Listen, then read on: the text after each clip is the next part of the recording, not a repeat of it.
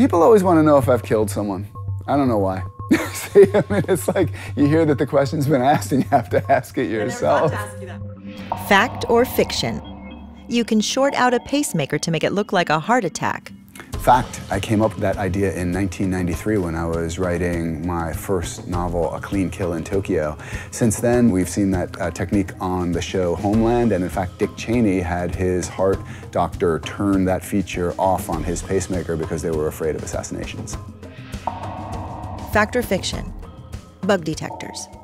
Bug detectors are a fact. They've existed probably as long as bugs, right? Since people have started talking, people have been trying to listen, and since people have been trying to listen, people have been trying to figure out whether they're being listened to. Fact or fiction? You can track people by GPS on their phone.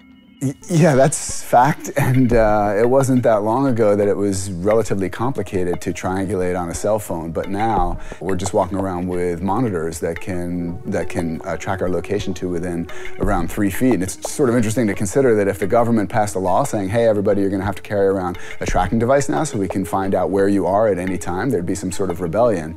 But we've volunteered to carry around those devices ourselves, and the government is taking advantage of that. Fact or fiction? Cell phone carriers are recording every conversation.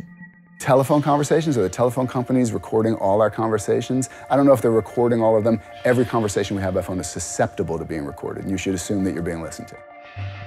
Fact or fiction?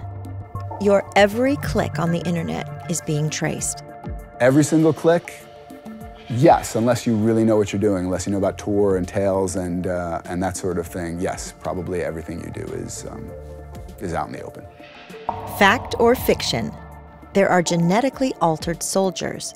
I haven't heard of something like that, but I wouldn't be at all surprised if the government weren't experimenting in that area. If you look at the history of government experimentation, LSD experimentation, unwitting drug experimentation, they've tried everything. This is too long, but just Google gondola wish. Google it, gondola wish.